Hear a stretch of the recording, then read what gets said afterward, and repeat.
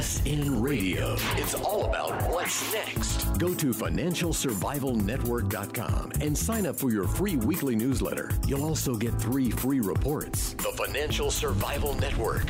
It's all about what's next.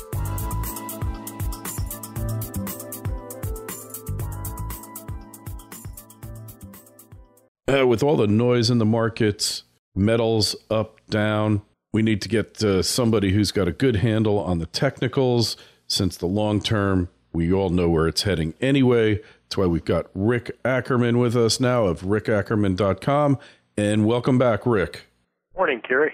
Hey, so there's so much going on right now in the geopolitical scene, and yet the markets themselves seem relatively oblivious to it, don't they? Yeah, oblivious would be the word. You know, at the worst heat of the Ukraine so-called crisis, Wall Street basically seemed to be saying, come on, get this over with so we can do what we do best, which was go higher and higher and higher. Yeah, like, let us, you're interfering with our high-frequency trading. You know, would you just get out of the way here? We have important things to do, right? Exactly. Don't get me started on high-frequency trading either. So you think you've been a victim of high-frequency trading, Rick? I was on the Pacific Exchange floor as a market maker for about a dozen years, and I have to say that I never saw a trade come in there that wasn't being front-run by a firm. And high-frequency trading is just another way to do that, a high-tech way and very efficient way. Yeah, and I'm reading the book now. I'm about halfway through.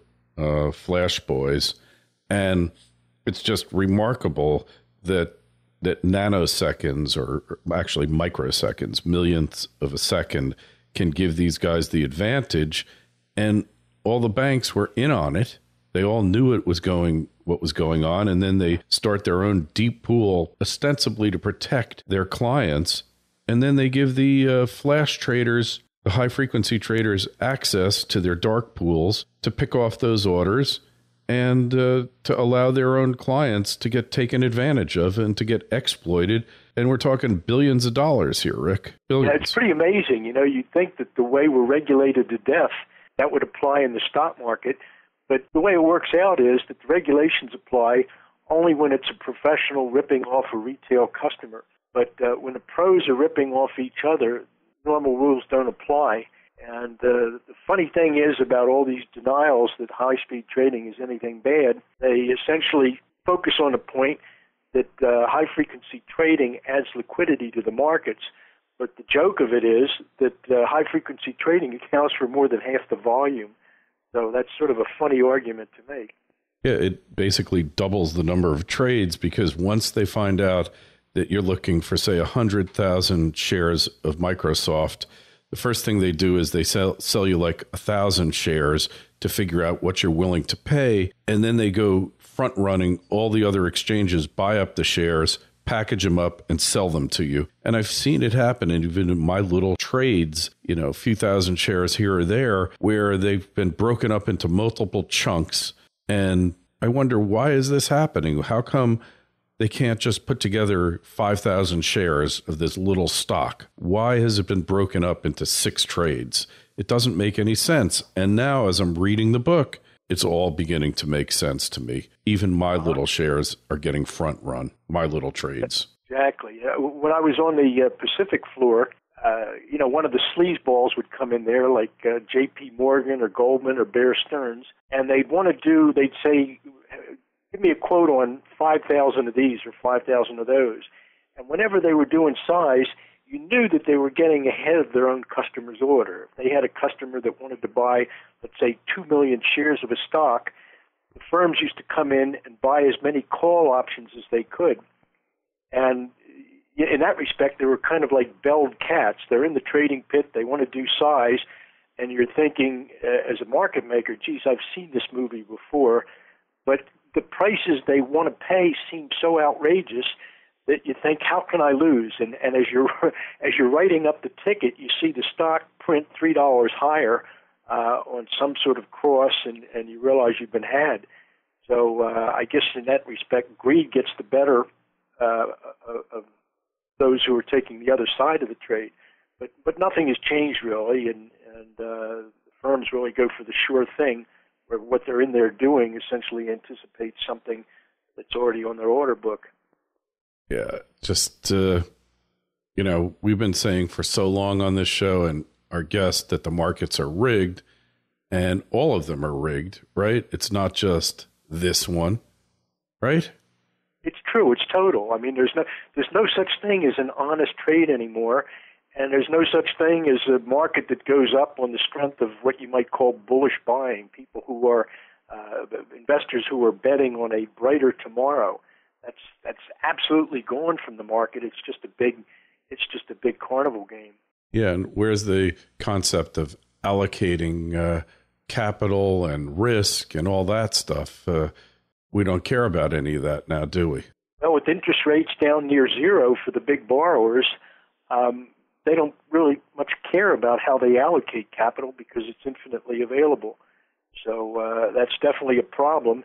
And, you see that we've got such a skew into financial products that the heroes of the day, the role models for young MBAs are these paper shufflers.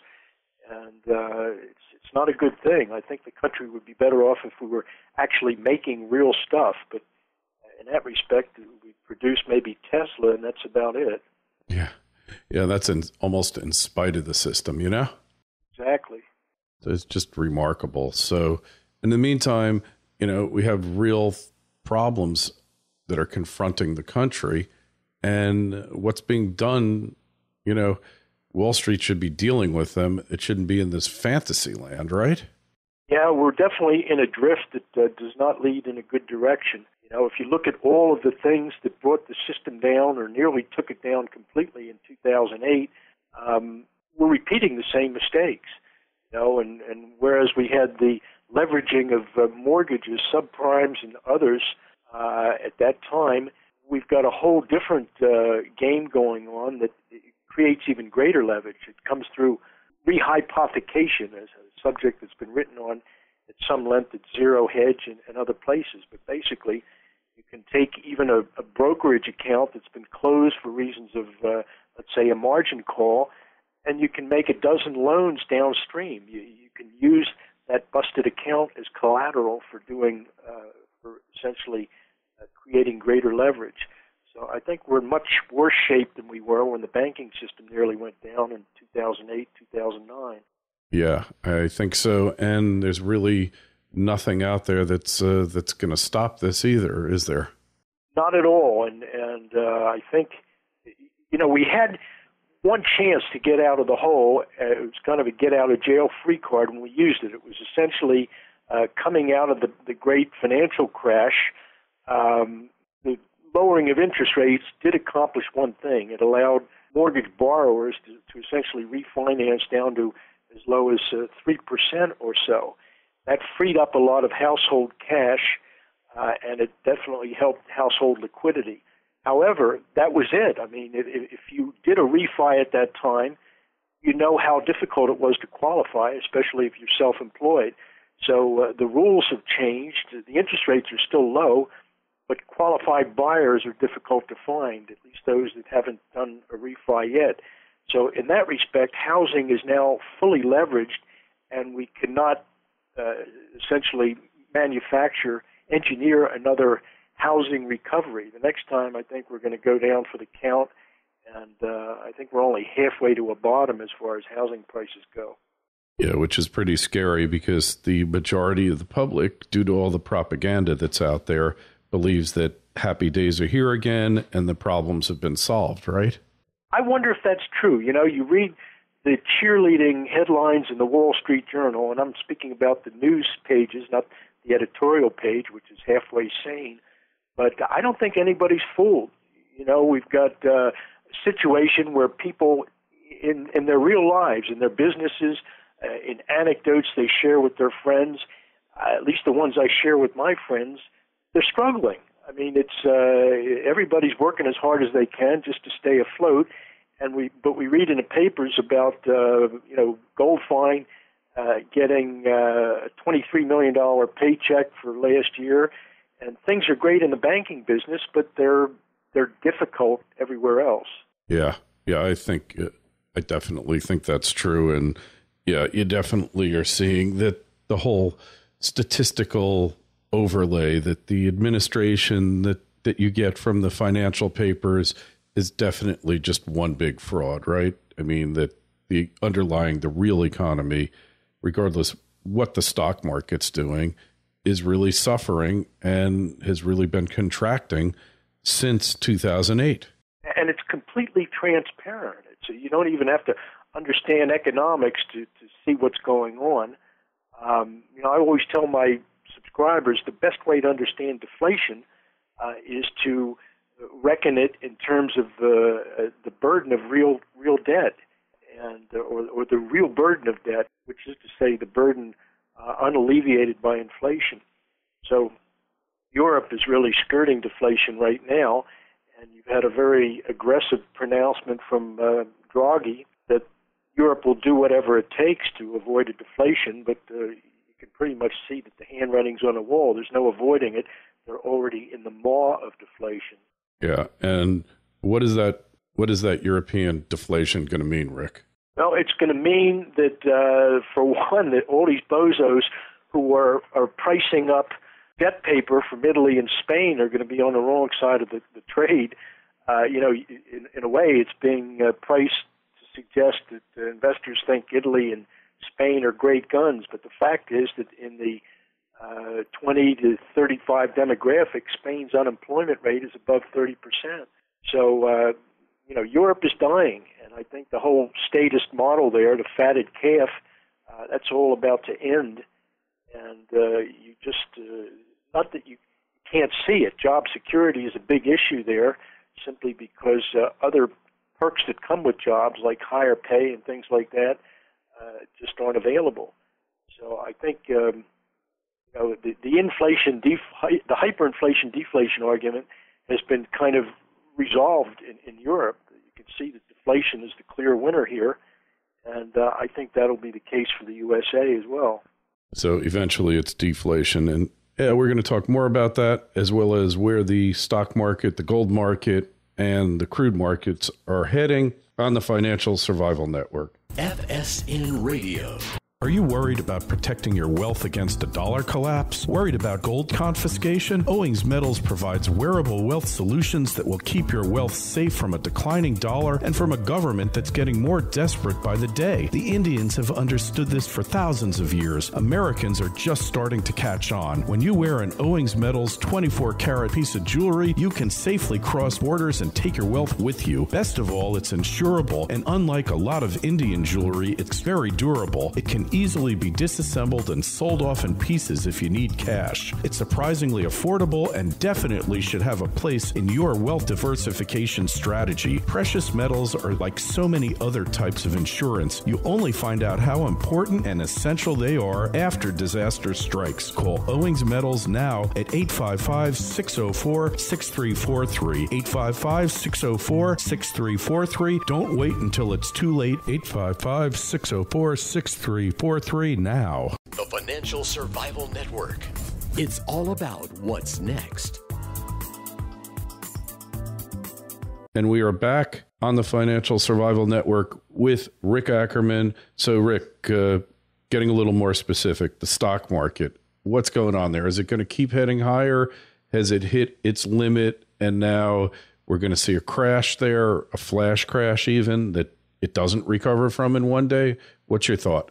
Well, it's interesting. The NASDAQ stocks, mostly the momentum stocks, have led this market down. And it seems like a no-brainer that the guys, so many money runners, make their living from stocks like Google and Priceline, the high flyers.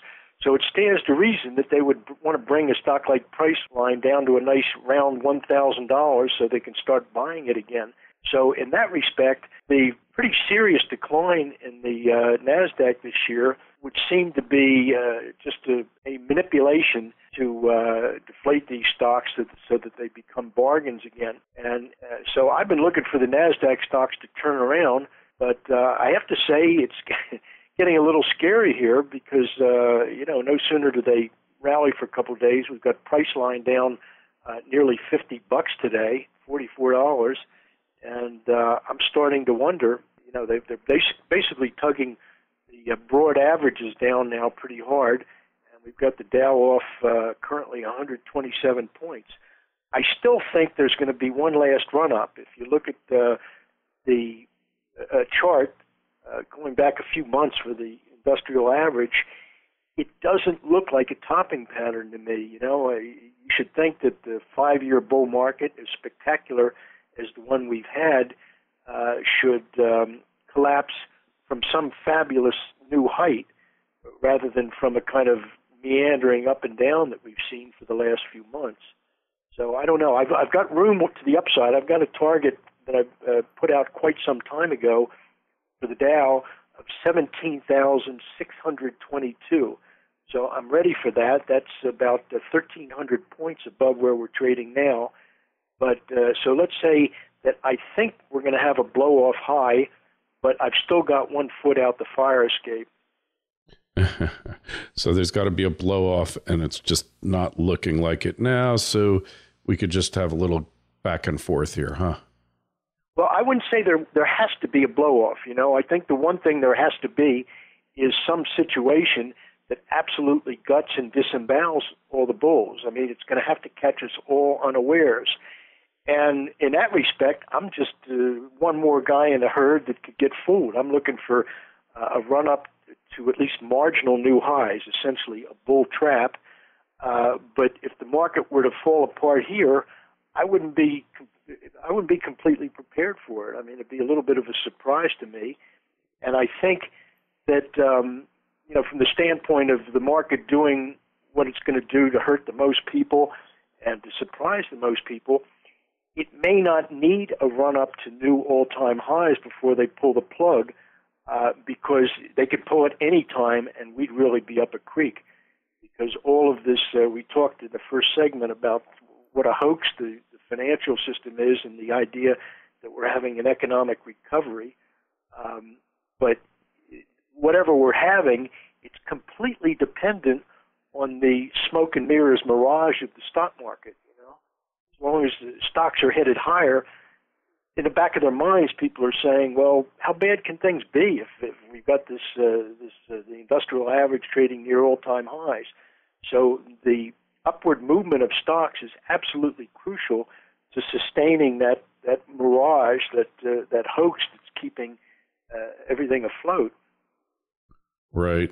Yeah, well, people are starting to believe in the validity of the mirage rather than what's really going on. And they've been keeping it up for so long, Rick. So how much longer can they do it, I guess, is really the question, right? How much longer? Well, that's a hard question. I've been a perma-bear for too long to be the best person to get an answer from. I've been fooled too, and I thought the jig was up in 1991 when we were talking about what sums, relative to the S&L, the savings and loan crisis. The bailout was on the order of, I think, $400 or $500 billion. That's just small change now. And at the time, I didn't have the imagination to see that we were going to take the illusion to much greater extremes. If anybody had told me that all the business with the savings and loans in the early 90s was just a drop in the bucket, I would have said, no, this is it. This is going to take the system down. It didn't even come close. Amazing, isn't it? So what about precious metals? What do you see going on there? That's an area that's near and dear to our hearts. Well, I'm a technician with kind of a short horizon, and as of a few hours ago, I became madly in love with gold. June gold popped through two crucial thresholds. We had gold kind of zigzagging the last few days, and every upthrust was failing by just a couple points to reach my bullish trigger points. But it got them both today, and then some.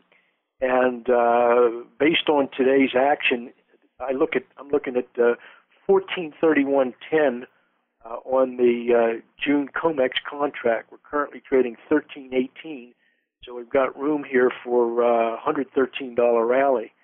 So I love gold here. It's a little bit challenging because every time it looks bad, it looks bad enough that I'm thinking, geez, I'm starting to doubt myself here. But today's move in gold has definitely revived my bullish love for the stuff. And you can see it's somewhat corroborated by commodity moves in crude. We've got May crude currently trading 103 and change, but I'm looking for 106.80 there. So we've got a little bit of money flowing out of fiat and into hard goods today. So it's looking pretty good for June, huh? You've fallen in love. Yeah, I like the looks of it, and I think there's really good leverage here in some of the beaten down gold stuff, particularly the gold bugs, the junior miners vector, GDXJ is the symbol, and it's been acting pretty good, but that's as you should expect because these mining stocks they've had the stuffing knocked out of them. Mm-hmm. Oh boy, has it ever. So, and what about the longer term outlook, even though I know you're more of a technical, shorter term perspective on things?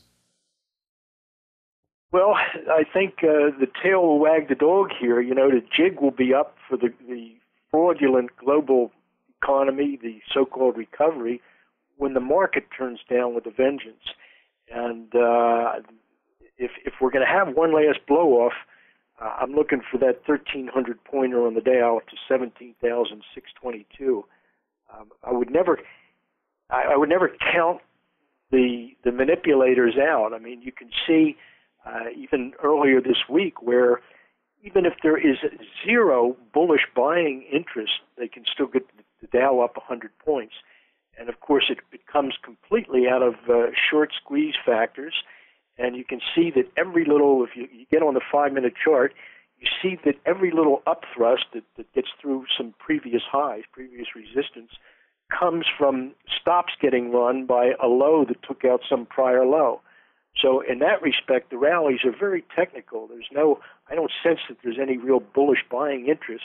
But again, the point is, you don't need it to take this market up 100 points.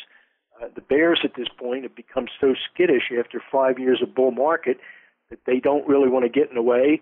And, you know, when you take the market down for just 2 days in a row, the bears think this is from heaven. They better cover.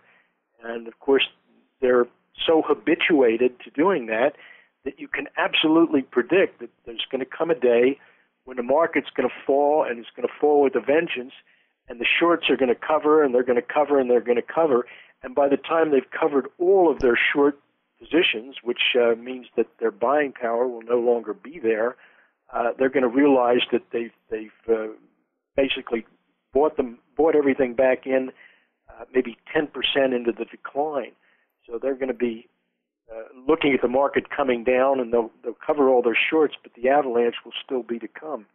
Yeah, and hey, one quick question, because the high frequency traders, they know where the stops are for people placing buy stops and sell stops, correct? And they know how to trigger these. Am I not mistaken? I have to say that as much as I believe that high frequency trading is an absolute criminal fraud, that it doesn't much affect the markets except in the very short term. Mm-hmm. These guys are essentially picking off the order book, going both ways, and I don't think high-frequency trading really affects much of anything. And I do think that with respect to a flash crash, there's circuit breakers within the high-frequency loop that prevent high-frequency trading per se as being a reason for an absolute market collapse. I think the collapse will come not from technology, but more organically from just a wave of fear sweeping the investment community. Got it. All right. So, Rick, people want to sign up for your course, go to your website, sign up for your newsletter. Where do they go? rickackerman.com. The name of the service is called Rick's Picks. If you Google that, though, you come up with the pickle and relish vendor from New York City. But in any case, I put out daily actionable trades, and I try to gear some of them for absolute novices. So if you've never made a nickel trading options, come give me a try, and we'll see if we can get you in a good vertical spread that shows you what's capable, what you can do with options. So that's rickackerman.com, and you can take a free 2-week trial, no credit card necessary, and that'll get you in the chat room where we've got a lot of great traders from all over the world. All right. And of course, just go over to financialsurvivalnetwork.com, click the link in the show notes to this interview, and you'll get to Rick's site. And Rick, thanks so much for being on. It's always great. Thank you, Kerry. FSN Radio. It's all about what's next. Go to financialsurvivalnetwork.com and sign up for your free weekly newsletter. You'll also get 3 free reports. The Financial Survival Network. It's all about what's next.